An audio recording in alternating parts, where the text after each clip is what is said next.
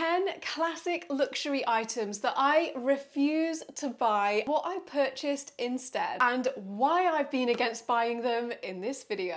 Now we are going to dive in at the deep end because the first classic luxury item that I refuse to buy is probably one of the most iconic pieces and one of the most highly desired in the luxury community. And this is the Chanel Classic Flap Bag. Hey everyone, Steph here if you are new to this channel. I love designer bags and luxury in general.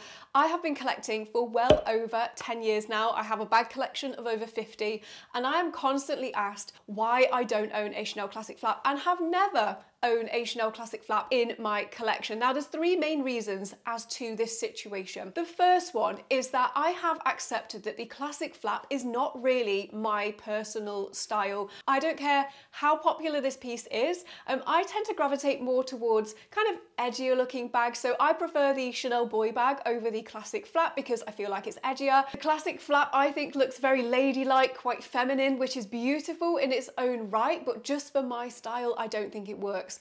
The second reason is that you see this bag, or I definitely see this bag a lot now. It has been around for a long time. It's kind of been the pinnacle bag from Chanel that a lot of people dream of owning one day. You know, when you've kind of seen something so much, it kind of just loses its excitement when you do see one. That is where I'm at with the Chanel Classic Flap. And finally, the third reason why I don't have one and haven't had one in my collection are the price increases on this. Now, technically, a few years ago, before some of the really big steep price increases we've seen over the last few years on the Classic Flap, I could have purchased one then, but I still didn't, again, because it's not really been my style. And now, unless I found one that just really suited me and was perfect, I definitely wouldn't be paying the current prices that this bag retails for at Chanel. I think Chanel have much better bags in terms of practicality, which I'll come on to in a second, like the alternative that I purchased instead of a Classic Flap, that I think are just like half the price, but I think are overall better bags. And with all this being said, I just want to kind of reiterate, this is my reasons for not buying a Classic Flap. If you have one or many in your collection, if it is a bag that you absolutely love, I completely get that. Now, I did recently try on, it was a sequin Classic Flap in like this sunset colorway. I will say that was really beautiful, and also this kind of painting, it was like an aqua one with like different blues and greens running through it. They were very beautiful, but could I justify those prices now? I am not so sure. So the alternative that I purchased instead, if you're a subscriber, you will already know the bag that I'm about to pull up. Can you guess? It is the Chanel Business Affinity. Now, this bag isn't a classic bag from Chanel. It is one of their more seasonal pieces. So that means some seasons they might have this bag in certain colorways and sizes, but they won't always have this bag in. So it is a little bit harder to get your hands on. I have mine in the black caviar leather. We kind of have Classic Flap vibes, you know, we have the lock on the front, we have the quilting here, but I just think this is a much cuter bag, and I paid, so I have two of these. I have a pink one as well. This is how much I like this bag, and these were less than half the price of what a Classic Flap would cost. I don't know what these bags retail for now. For me, I know I love a top handle and a crossbody strap. The Business Affinity at half the price of the Classic Flap, no brainer for me. By the way, if you like any of these classic items or alternatives that I talk about in today's video, they will be linked down below in the description box for you so that you can shop this video really easily. The second classic luxury pieces that I will not be buying are any jewelry pieces from Van Cleef and Cartier. Now, I do think that these can be really beautiful. I particularly like the Cartier, I believe it's the Juk bracelet, like the kind of screw that goes round. Like, I think all of these pieces are really, really great, but again, they don't really go with my style. And personally, when it comes to anything maybe like jewelry, I would prefer something that you won't see loads of other people wearing, like something unique. So I'm actually really excited because Gingerberry contacted me recently, and I would like to thank them because they are sponsoring this part of today's video. They have sent me some gorgeous pieces. Speaking of unique and high quality jewelry, we are going to be opening some of these together. Now, if you haven't heard of Gingerberry, their philosophy is simple yet profound. They believe in ageless beauty. They have also given me a 15% off code, which I will flash on the screen down below for you. It is bag 15, which will get you 15% off everything that I'm going to show you and across their entire range. Okay, now I do also have a confession to make because since this particular piece has arrived, because I just double checked that we received everything and it was all there, I have not taken this piece off. It is so stunning. Okay. Here we go, let me show you. So in here, would you look at this? It is so beautiful. This is the Mochaccino necklace in 18 karat solid gold, and the way this glints is unreal. Now you can actually adjust this piece as well. So by pulling this ball, you can extend the necklace, and this is what it looks like on. Again, 18 karat solid gold, and it's just really beautiful and delicate. I'm actually gonna stack this up. Now this one has to be one of the coolest pieces on the Gingerberry website. As soon as I saw it, I was like, I know I'm going to wear that so much. So I have actually been stacking it up with the Mochaccino, and this is it. It is this lightning bolt, which is 18 karat solid gold, and it also features natural diamonds. So there is 2 settings on the lightning bolt. I have put this on the longest one, and the Mochaccino is on the shortest, so I've tightened this up a little bit and then stacked them up. How incredible do these look? Now I think these pieces are just super cool, but if you are looking for something more classic, pearls are never going to let you down. So I have 2 pearl pieces here to show you. Now this is the enigmatic pendant. Absolutely stunning. It is like this pearl which you add to your pendant. So for example, I would probably take the lightning bolt off here and just change it to this pearl. So I have another piece here which I know you guys are going to absolutely love. Wow. Look at this. This is the Luminaire de Pro. This is actually really affordable as well, considering that these are all real pearls. These are 6 to 7 mil Aurora pearls, and this one has 18 karat solid silver plated gold. No 2 natural pearls will be exactly alike. Each of them will have their very own different shape and size and nuances, which makes these pieces even more unique and beautiful. Now I've got 2 more earrings here to show you, which just are so stunning. One of them you can actually use 3 ways, which make it incredible value for money. Again, links to all of these products are down below, and make sure you use your discount code for 15% off. I will flash it down here and it will be in the description box for you. Okay, so these 2 absolutely stunning earrings. We have the gold up here, which is the Aphrodite earrings, and then the 3-in-1, which I'm going to show you how you can actually wear these 3 different ways, are these Wishes earrings with the pearl drops. So the Aphrodite earrings are 18 karat solid gold. They are beautifully crafted. They are ultra light and super comfy. They have solid gold open work technique to actually create these. Now the fantastic value for money Wishes earrings, you can wear 3 ways that I'm about to show you now. These come in white gold, or you can get them in yellow gold. Now you can wear the hoops on their own, so you've got hoop earrings, and they have these really beautiful like diamonds round. You can wear them with the drop pearl, which are 9 to 10 millimeter Aurora pearls. And the 3rd way that you can actually wear these, making them such great value for money, is you can take the pearls off and simply slide them onto a chain, and you've got a pearl chain pendant. Gingerberry really have thought of everything when it comes to the Wishes earrings. Thank you so much again to Gingerberry for sponsoring this part of today's video. I am super over the moon with these really unique and just stunning pieces. Do we continue the video with these pieces on, or actually, I'm just looking at my viewfinder, do the pearls look better? I can't decide. Classic item number 3 that I will not be buying are Hermes Oran sandals. Again, I just feel like these have been so done now. Some people that really like this style of sandal just buy them in so many different colours, and I'm just not seeing it. I don't really know what is so special about these. Again, anything that becomes really overly popular tends to then be picked up by high street brands, and you kind of get like dupes, inspired pieces, and I've definitely seen a lot. So I was recently in Dune, which is a high street footwear brand in the UK, and they had some sandals that looked quite similar to the Oran. So for me, the appeal is not there. Now what I would buy instead, and I'm seriously considering, is the new Julia sandal from Hermes. I say new, I think it's been out about a year now, and this one has a leather front to it, and it also has like the Kelly lock on the front of it.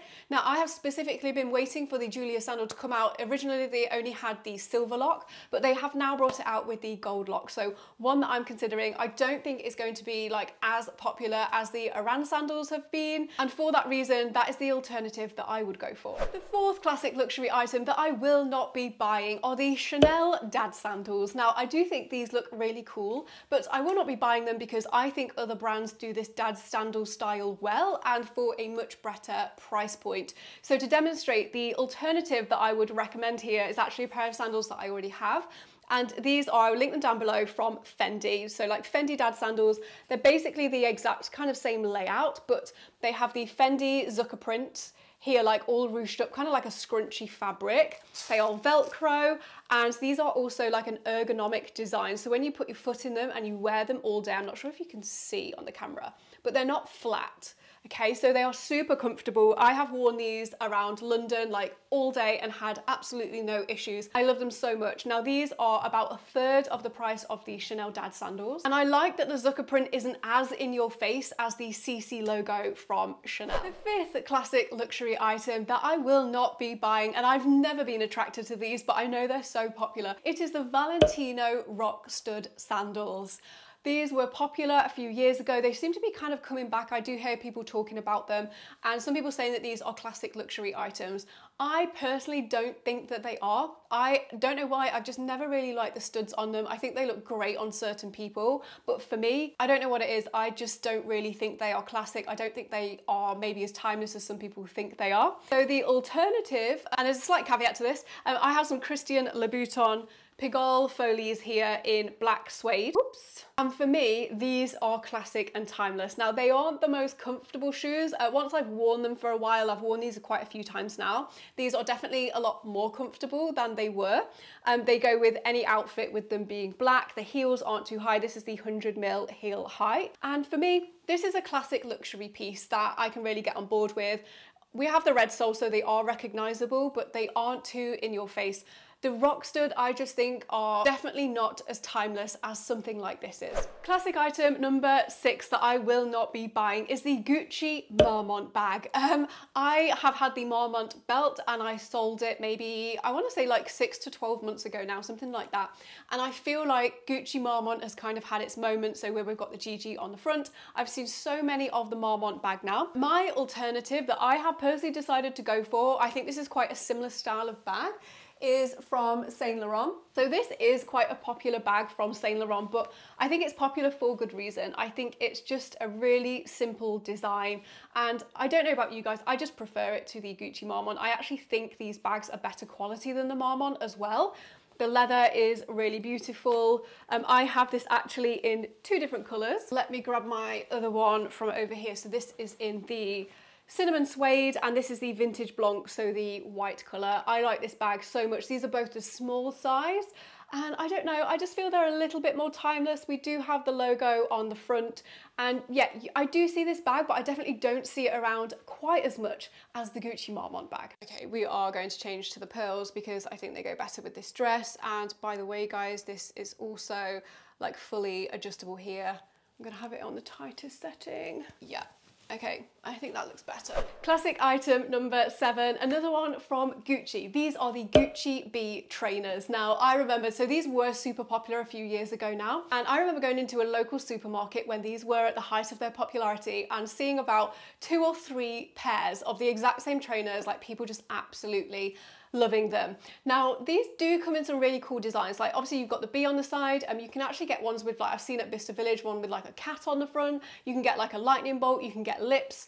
And I think some of these are actually pretty cool. However, I find Gucci as a fashion house, sometimes it can be with their designs and colorways quite garish. I don't know if there's anything wrong with that, but for my personal style, I prefer something much more simple that is going to really stand the test of time a bit longer. So the alternative that I have decided to go for instead of the Gucci B trainers are the Hermes day sneakers. If you saw my Hermes unboxing recently. Now, these have the rose gold like Kelly lock on the front of them, and yeah, they are super simple. They are just a plain white, really great quality leather sneaker, and maybe they aren't kind of as cool as the Gucci B sneakers because they are way more low-key, like they don't have like a big brand on here, but for me these are going to stand the test of time. Like I can see myself wearing these in 10 years time, like no issue. Whereas the Gucci, I definitely feel is more trend led. So for me, these definitely made more sense, and I will not be adding the Gucci B sneakers to my collection. Luxury item number 8 is definitely a classic. This is the Burberry trench coat. Now, you can get these in so many different colorways, and it's generally the trench coat and they have the Burberry check inside.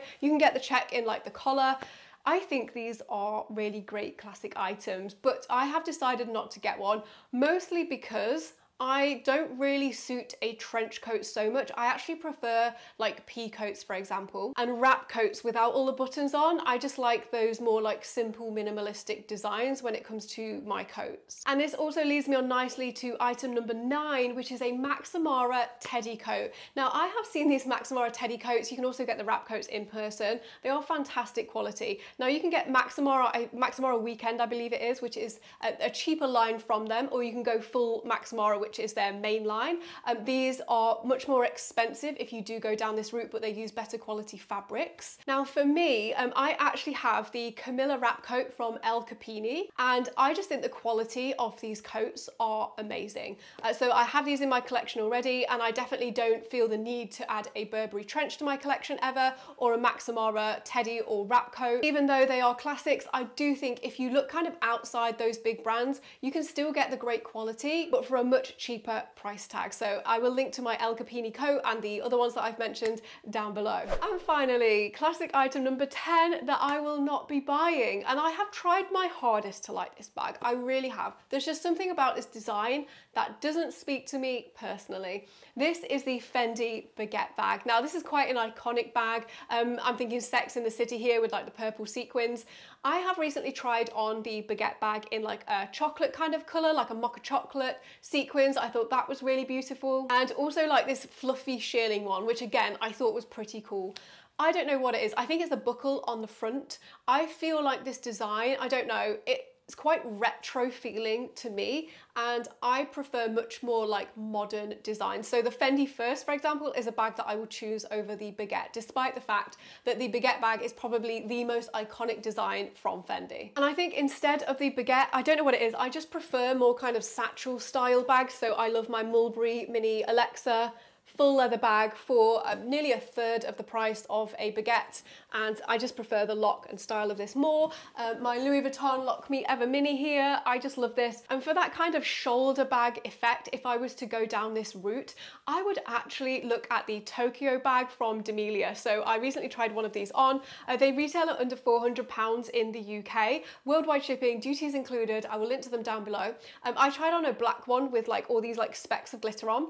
I just think these look so modern, so cool, are a fraction of the price, and they just feel a little bit different. Again, like a lot of these pieces that I've talked about in this video, because they have become such cult classics, they end up becoming a victim of their own success because you just end up seeing them in quite a few places. Testament to the item and how classic and popular they are, but if you're anything like me, I actually prefer more unique pieces. Thank you so much again to Gingerberry for sponsoring today's video. I'm absolutely in love with my pieces. Guys, make sure you use my discount code for 15% off the entire range. It is bag15. Everything that I showed you will be linked down below, and they also have just some fantastically unique pieces that I really recommend checking out. Now make sure you don't go anywhere, because coming up next I'll link my latest video release here for you, and over here the 11 best quiet luxury bags if you are looking for something more subtle and not as in your face. Enjoy.